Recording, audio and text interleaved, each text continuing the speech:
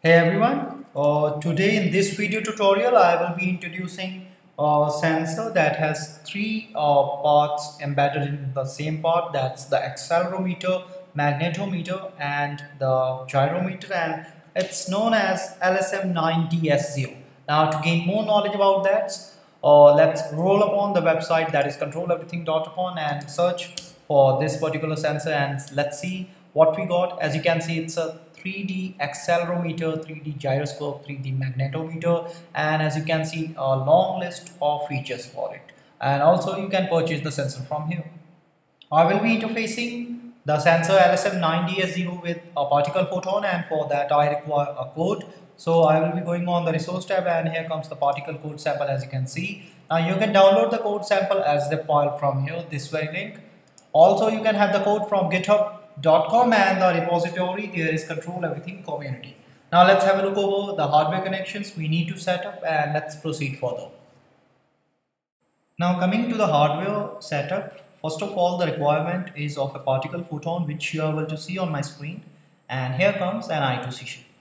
This I2C shield is available on the website that is controleverything.com, and now gently make a connection and press the particle photon over the I2C shield. Now this I2C shield helps making connection with other I2C devices, and rather a lot easier connection. So that's why we use it. Now the next part we require is our sensor, that is LSM9DS0, and here comes a connecting cable. Now make the connection of the cable and the sensor, and make sure that the brown wire of the cable should be connected to the ground terminal of the sensor, and for the same reason to the I2C shield. Now the last part is to provide power backup, and for that we require a micro USB cable just like this, and gently insert it over the power jack. As we are done with the hardware section, now what we require is to look over the code, the particle code, and let's interface.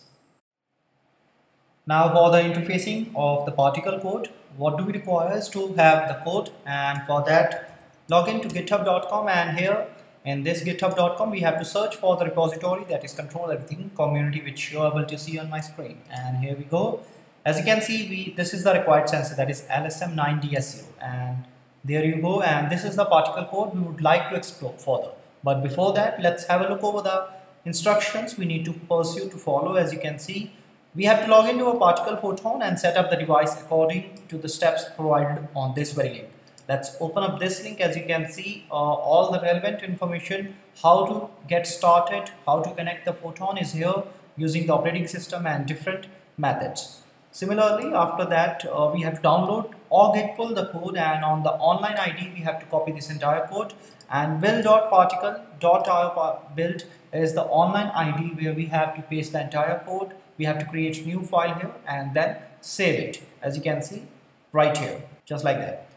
At the very end, we have to verify and flash the code on the particle photon, and the code output will be shown in the form of logs at the dashboard, and dashboard.particle user logs is there for the output to be printed on the monitor, as you can see, just like here. Now get back to the code so that we can explain it in a better way. As you can see, it's a .in extension file. Now in the code we have included some of the header files, as you can see, application.h and spark wiring I2C.h.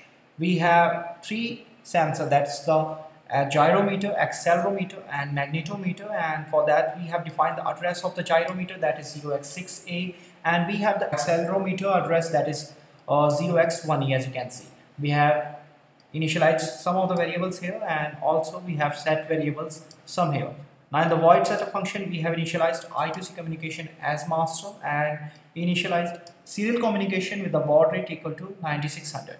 Now coming to the writing part, where we are sending commands to the sensor, and here we go. As you can see, we have to select the control register 1, and it's 0x20, and the sending data is for the command, that is data rate 95 Hz, X, Y, Z axis enabled, and power on mode is there, and it goes for 0x0f.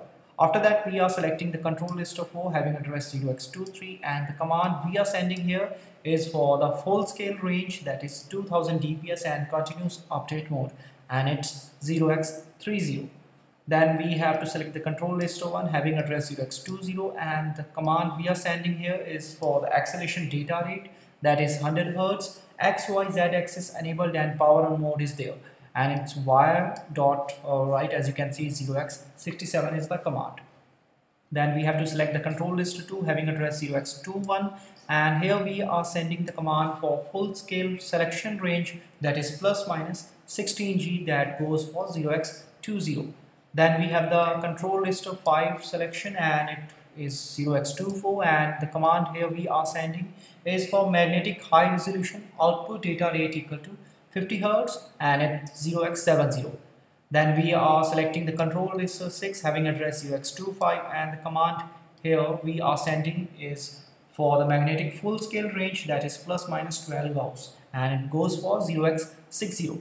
The last command in the writing section is there for the selection of control list 7 having address 0x26, and we are here sending the command for the normal mode and magnetic continuous conversion mode. As you can see, it's 0x00. As we are done with the writing command, now what we require is to read the data back from the sensor, and for that we have the void loop, and here we have the for loop function which goes for 6 times, and we have selection of the data register, that is 40 plus I. As you can see, we are requesting 6 bytes and reading 6 bytes of gyroscopic data of rotation for X, Y, and Z axis. Then here the conversion of the data takes place, which is according to the data sheet provided for the sensor, that is LSM9DS0. Then again we have a for loop function which runs for 6 times, and here we are selecting the data register, that is 40 plus I. As you can see, we are requesting and reading 6 bytes of acceleration data for 3 perpendicular axes X, Y, and Z. Then we have the conversion of the acceleration data takes place according to the data sheet details provided there. And now the last part in the reading section is to select the data register, that is 8 plus I. As you can see, we are requesting and reading 6 bytes of magnetic field data, that is for the 3 perpendicular axes X, Y, and Z. Then we have the conversion of the data takes place. After this part, we want to print the data on the output data on the screen, and for that we have the output data to be displayed on the dashboard, and we have the particle dot publish. As you can see, we have the X, Y, Z axis of rotation, acceleration in X, Y, and Z axis, and at last we have the magnetic field in X, Y, and Z axis. We are printing the data on the dashboard, and you will get the output there. Now what do we require is to look over the practicality of this code, and let's move forward. Now for the working environment, the first step is to copy this entire code of the particle, as you can see on my screen. Copy it, and now open up the building we have discussed earlier, and here we have to create a new file, and here we have to paste the entire code as you can see on my screen, and name it 9DS0 for the reference, and then save it, and now verify and compile the code. After that we have to flash the code. While flashing the code, we have to check for the magenta flash, which confirms that code is good to go and we can have our output data on the dashboard screen. So just now we have the magenta flash, and the successful notification of the flash is at the bottom of the code. Now what do we require is to open up the dashboard user logs, and from where we can have our output data on the screen. So as you can see, we have the X, Y, and Z axis of rotation along with the acceleration and magnetic field in 3 perpendicular axes, that's X, Y, and Z. Also you can notice the values are almost constant, but when I try to rotate the sensor, you can notice the change in the values regarding the rotation and the acceleration for X, Y, and Z axis. So you can see the changes there. Now when I put a bar magnet over the sensor, you can notice the change in the magnetic field X, Y, and Z axis. Yeah, there you go. So this is how the sensor responds for the accelerometer, gyrometer, and magnetometer. Now let's have a look over the applications and the benefits for the sensor, that's the LSM9DS0. Let's have it. The LSM9DS0 is a system in package featuring a 3D digital linear acceleration sensor, a 3D digital angular rate sensor, and a 3D digital magnetic sensor. The LSM9DS0 has a linear acceleration full scale of plus minus 16G till plus minus 16G, a magnetic full scale range till plus minus 12 Gauss, and an angular rate of plus minus 2000 degrees per second. The LSM9DS0 include an I2C serial bus interface supporting standard and fast mode and an SPI a serial standard interface. Due to these features, the sensor LSM9DS0 is useful in applications like indoor navigation, smart user interfaces, gaming and virtual reality input devices, and display map orientation. As you can see, this sensor is available on the website controleverything.com and you can purchase the sensor from here.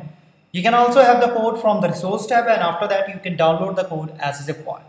You can also have the code from github.com, and the repository there is Control Everything Community.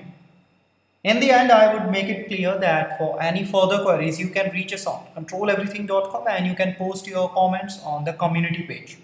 For articles and blogs which are relevant to this video and the sensor, you can go to instructables.com, and to subscribe more video tutorials like this, you can have a look over and subscribe our YouTube channel. I hope you enjoyed this video and had a good one yourself. Thanks a lot.